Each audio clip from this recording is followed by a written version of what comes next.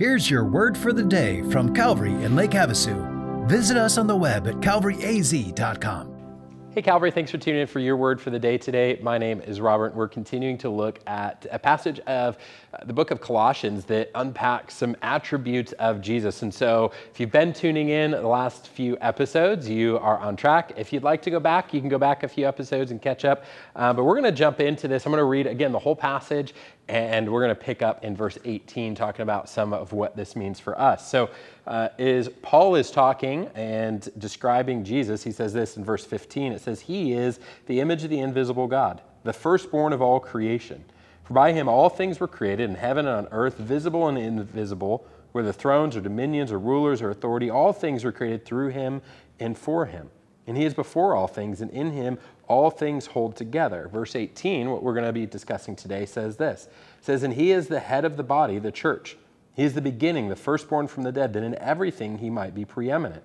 For in him all the fullness of God was pleased to dwell, and through him to reconcile to himself all things, whether in heaven or on earth, making peace by the blood of the cross." He says he is the head of the body, the church. And I want to unpack what that means a little bit, because by saying that he is the head, it means he is over everything.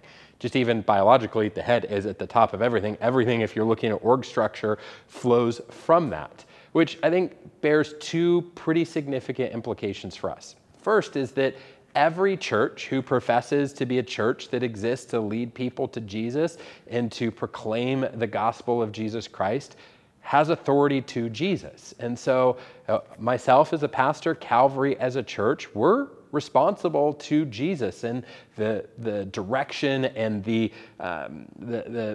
purpose that we're existing under his leadership. Now, it doesn't mean that we have a monthly Zoom call that we get on a call with Jesus and process how we're doing and look at numbers and talk about strategy and all that. But it does mean that this isn't for us. This doesn't exist just to grow Calvary. This doesn't exist to make Calvary's name great. No, it all exists for Jesus.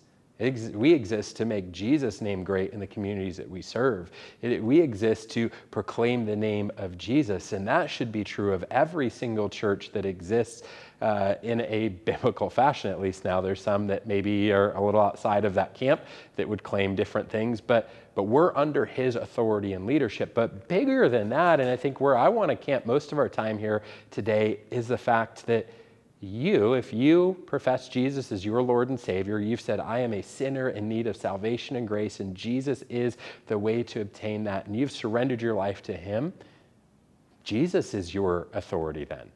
In everything, if you follow the chain of authority up, it all lands with Jesus if you are a follower of Christ. So let me ask you, are you living your life in light of that fact? Are you living in a way that reflects that Jesus is the ultimate authority in your life, or other things in that place? Are you living in a way that your spouse or a family member or a boss or some other person has the ultimate authority, and what they say or direct you to do bears more weight and significance than what Jesus says? Or maybe even more tempting, are you living in a way that your authority is seen as more significant than Jesus' authority? What you want to do, your priorities, your agendas, your desires are the thing that rules.